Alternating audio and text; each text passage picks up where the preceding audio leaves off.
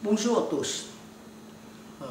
Aujourd'hui, je continue la partie 1 suite avec thème 3. Bon, je continue.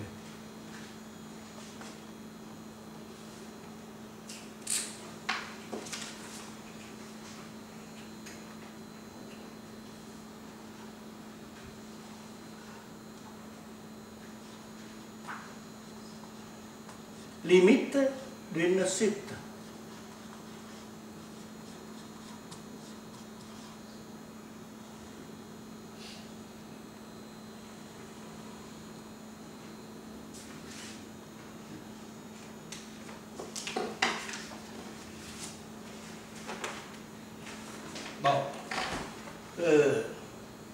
Bon,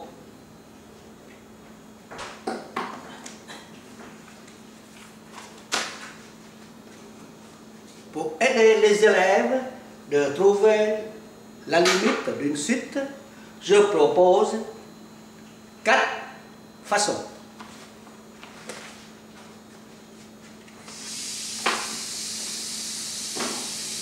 Bon. Limite d'une suite. Façon 1. C'est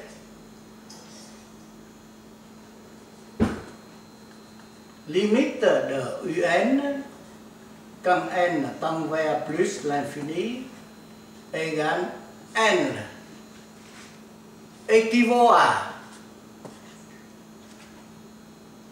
la suite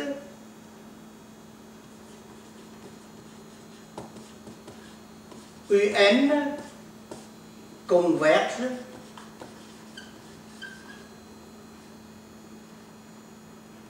vers n. Voilà. C'est là, nous avons une équivalence.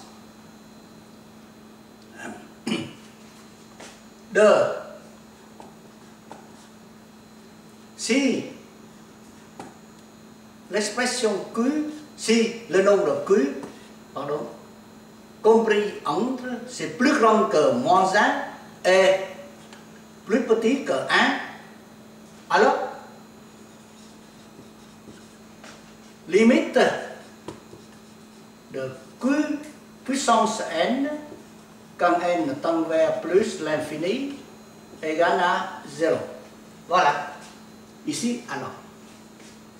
3. Nous avons ici un théorème, c'est le théorème de comparaison.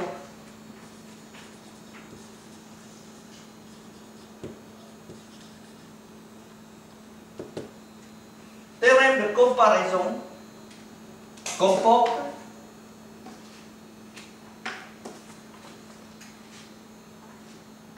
deux parties. Partie 1, c'est si un plus petit ou égal à Vn et limite de un quand n tend vers plus l'infini égale à plus l'infini, alors là un inférieur à Vn. Donc si lim de un égale plus l'infini, alors Vn, lim de Vn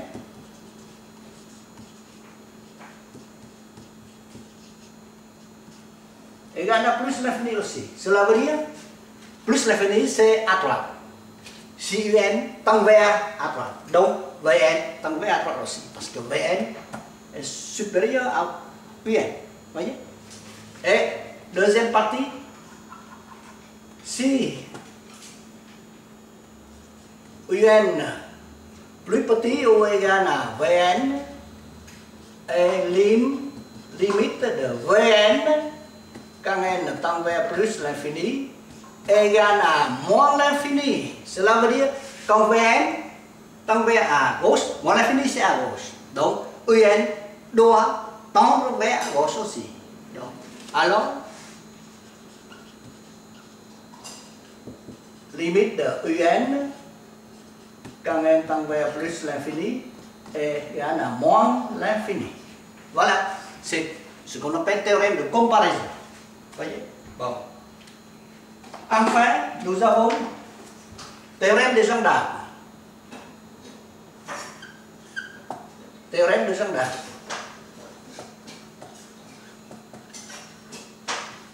Théorème des gendarmes.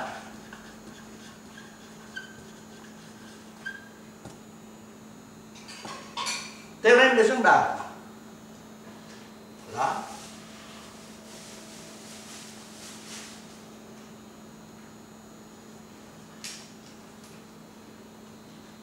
Nous avons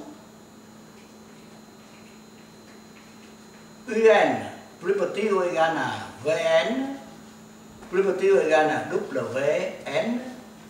Voilà. Et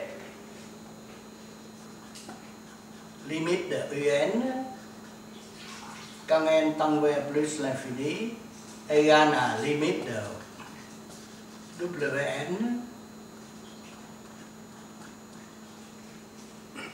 tend vers plus l'infini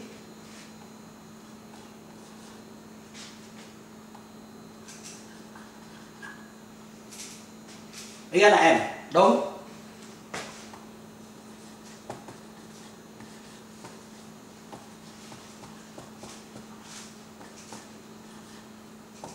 voilà.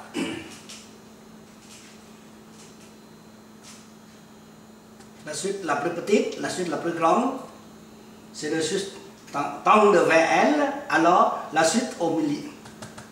Entre ces deux suites-là, tend vers L aussi. C'est ce qu'on dit, théorème des gendarmes.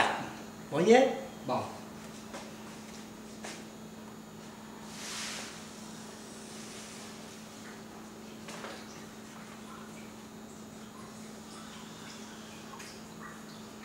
Pour calculer, pour trouver la limite d'une suite, vous devez employer un parmi les quatre façons là pour trouver. D'accord? Bon, j'attaque tout de suite. Exercice 1.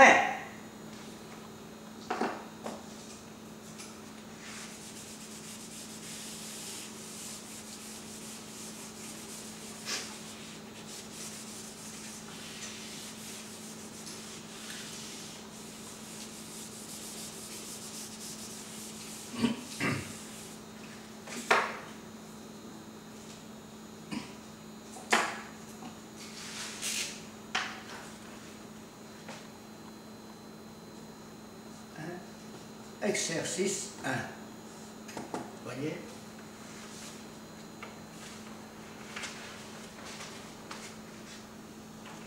Soit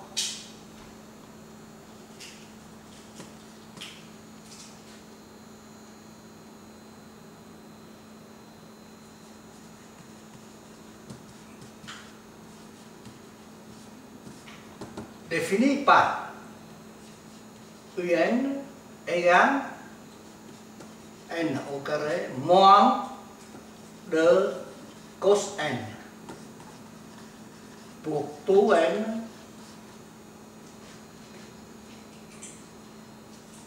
plus grand ou égal à 0. Donc, déterminer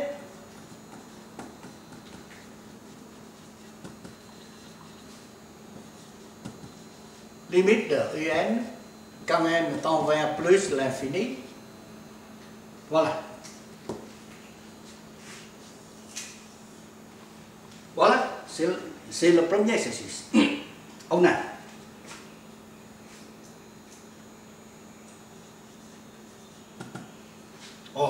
cos n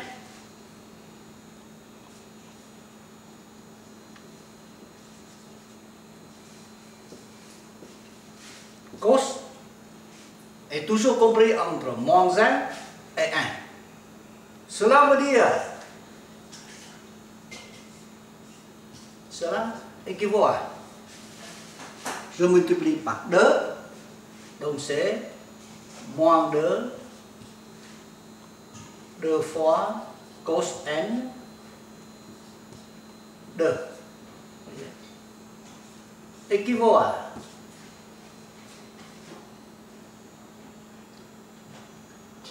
j'additionne par n au carré par membre n au carré moins 2 n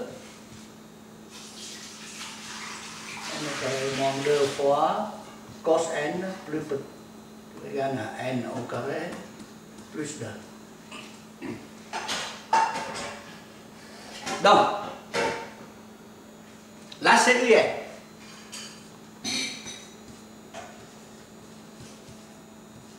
Là c'est UN.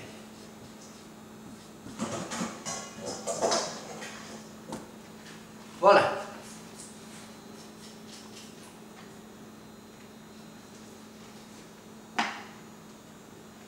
Bon. Je vais utiliser. Je regarde ici et je vois tout de suite que limite de n au carré moins 2 égale à plus est égal à plus l'infini. Là aussi, c'est plus l'infini.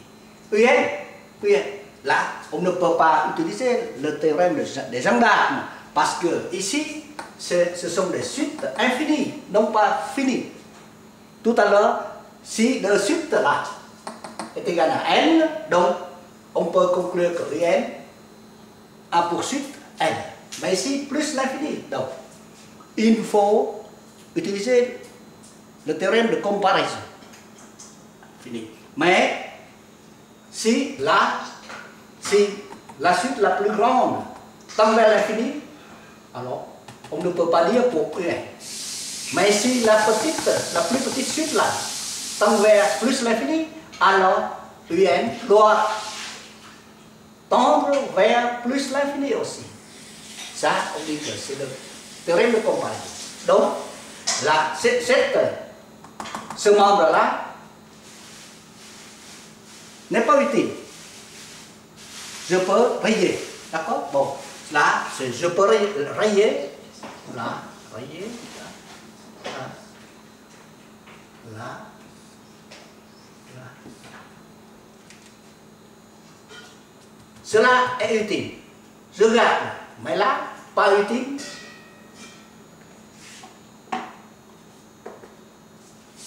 Bon.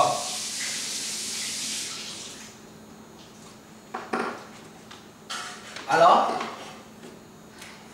je peux conclure par O limite de n au carré moins 2 quand n tend vers plus l'infini égale à plus l'infini. Donc par le théorème de comparaison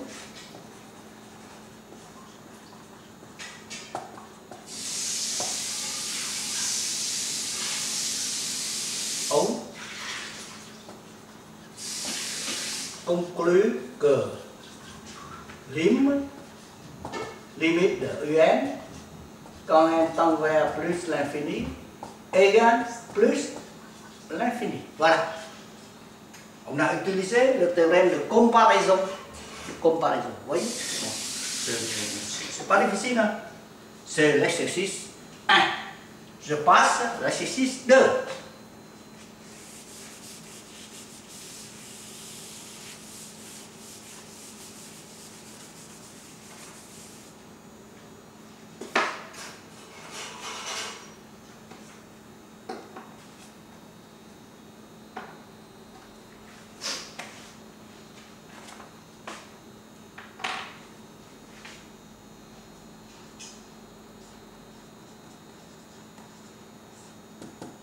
Exercice 2. Donc, soit S égale à 1 plus 3K plus 3K au carré plus 3K au cube plus etc. jusqu'à plus 3K le tout puissance 1. Donc, déterminer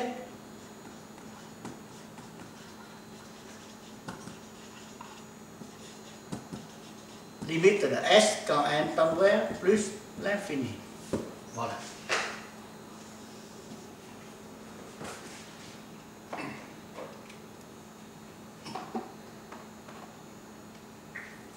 Vous voyez?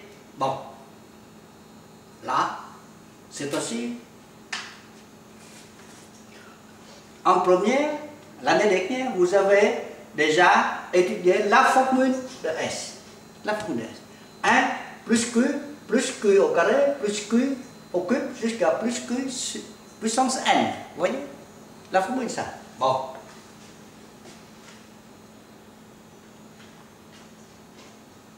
Par formule.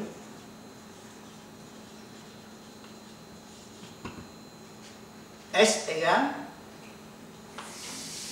Bon. 1 plus 3K plus 3K le tout au carré plus 3K le tout au cube plus 3K le tout puissance N égale à. D'après la formule c'est 1 moins 3K le tout puissance N plus 1 sur 1 moins 3K.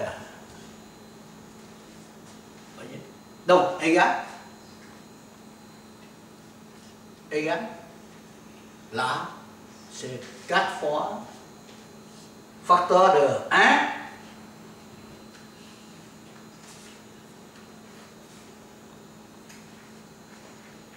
4 facteur de 1 moins 3K le tout puissance N plus 1.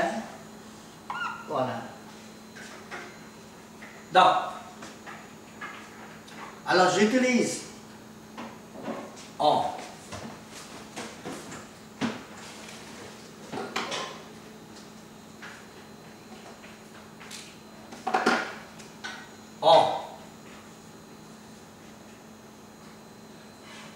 limite de 3K de tout puissance N plus 1, N tend vers plus l'infini, égale. Vous voyez?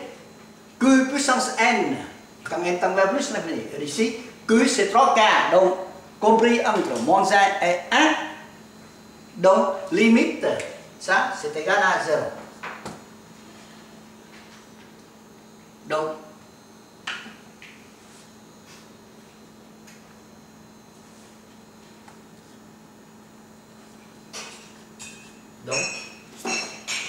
voilà. Donc, limite de S quand N tend vers plus l'infini, c'est égal à, si ça c'est 0, donc il reste 4. Voilà, limite de S quand N tend vers plus l'infini est égal à 4. Voyez? Est-ce que c'est difficile? Je crois que c'est non. Hein? Bon, voilà. J'ai déjà présenté 2 exercices avec 2 façons de trouver, de déterminer la limite d'une suite. Bon, je m'arrête et à la prochaine. À la prochaine.